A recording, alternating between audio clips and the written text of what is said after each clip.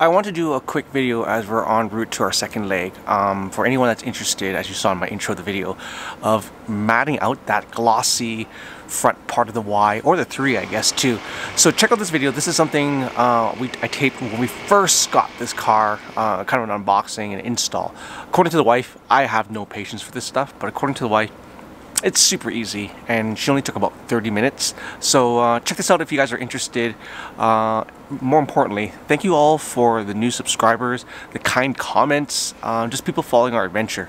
Super appreciated. We're done the quarantine and we're, like I said, on our second leg.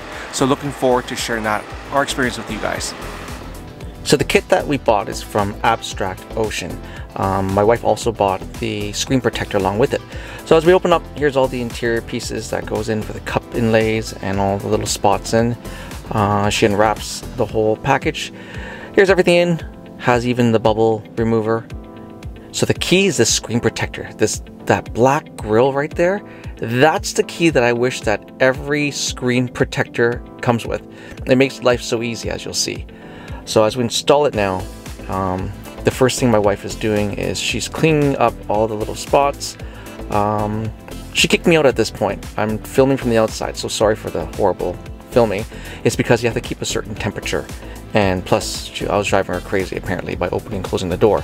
So the kit's pretty good. As you can see, it's pretty detailed. Everything sticks up and holds pretty well.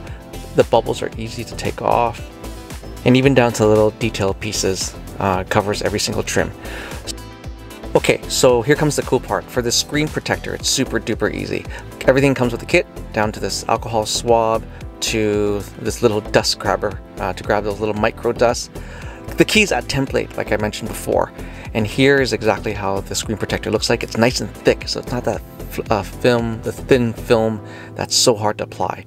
And once you put it on, it's like hot lava. Everything just goes into place, and the bubbles were pretty easy to take out. So okay, so check it out. I actually filmed this as we're in our trip right now, and this is after a couple months of use. So not bad, everything's holding up pretty good.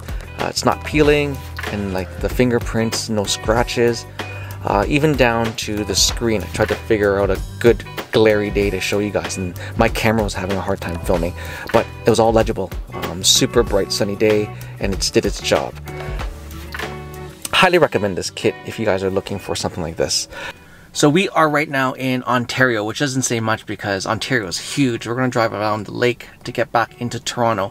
But again, I really want to thank you guys so much for following our journey, and hopefully this little video in between can help anyone decide if they're looking for doing this type of kit for their car. Looking forward to sharing our next leg with you as I'm editing everything through. So thanks so much again, guys.